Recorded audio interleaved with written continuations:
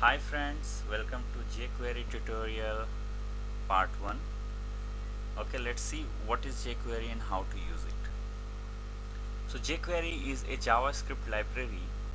Jquery basically makes it easier to use JavaScript on our web pages. So it saves time, we can write less and can achieve the same sort of things that we used to achieve in JavaScript, writing more lines of code. One more thing that I want to add here, which is very important, is jQuery supports separation of concern.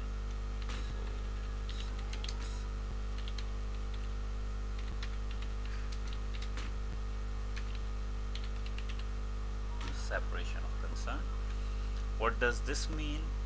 If we see an HTML DOM structure like this, we used to write jQuery event, JavaScript event like this, some function name, and do something like this. So basically what we used to do, we used to intermix the events within HTML DOM structure. So jQuery separates these events as well in a separate place, so it makes much more manageable code and better approach for development. Okay, so what we can do with jQuery is, I have captured the major points. HTML DOM manipulation, so add, remove any element in HTML DOM structure. CSS manipulation, add the styling, remove or change the styling of an element of HTML event methods. Those things like on click, we used to do something on JavaScript. Similarly, in jQuery also we can handle those events, the JavaScript events, all those things. Effects and animations, so these basically makes our page much more alive and very presentable. So animations and effects we will see in some later videos.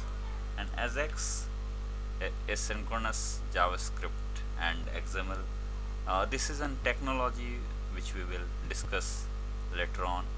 Is very useful technology, so in some later video. Now let's see the basic HTML file that I have already written here, the structure. In this HTML structure, I have referred a JavaScript library file here. You can see the CDN path of Google is here in src source. You can also use Microsoft CDN, so there are quite a few distributor of JavaScript library file.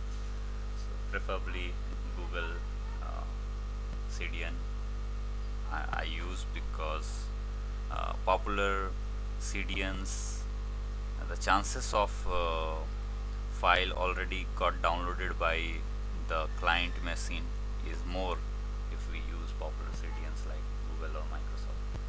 Okay, now here we can add another script.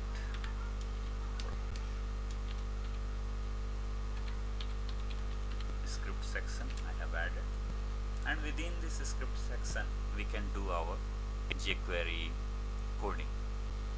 So the first thing that we have to know here is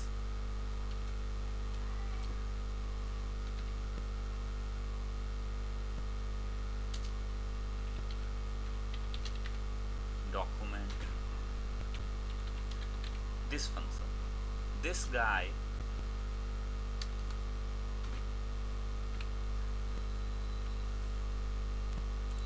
says that when the document is ready, then execute whatever written within it. Okay, so in jQuery we can do our things without even naming a function. Anonymous functions we can create like this. So what I have written, when document is ready, when the DOM is loaded completely, the document is ready, then call this function and we can do anything. Even the code that we do in JavaScript runs here. So it is an alert from JavaScript function. Save it and open in any browser. You can see hello has appeared. So as soon as this DOM is loaded, this hello appeared here. Okay. If you want to add little more things, like on click of this button, I want to hide this paragraph. So let's do it. How to do that? We have to select button. So this is the selector, ID selector. We will deal with these selector in detail in later video. Just for time being, you just have to know that this is the ID selector, has sign and then the ID name, and then you can write any event. Okay, within this event I want to do something. So what we have to do, we just have to write a function, anonymous function again. Keep it little cleaner. It becomes little confusing if you do not manage the layout in Jquery. That's why you can now see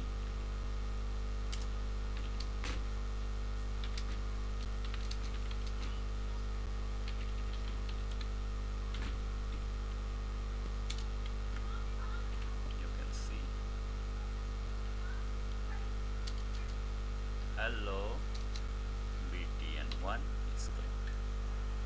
Save. Now the hello won't appear on load itself, but on click of this button. You can see. Our task was to hide this paragraph, so we can hide paragraph by selecting it. So this is element selector. Again, we will deal in selector in separate video, but if you write just an element tag name, it selects all the paragraph. Okay, so hide something. Hide is a function of Jquery library, so you can use that as well. When you click, it disappeared. Okay. So this is the basic of Jquery. You just have to include the JavaScript Jquery CDN path, maybe Google. For development part, you can even download this Jquery file and refer in your project. But while you host, I would prefer you to replace that local path or server, the downloaded file path with some CDN path. It makes it saves your page loading time. Okay, that's it. Thank you, and I will be recording next video very soon, so much more to come there. Do subscribe my channel so that you can get all the notifications and follow me easily. Thank you so much for watching.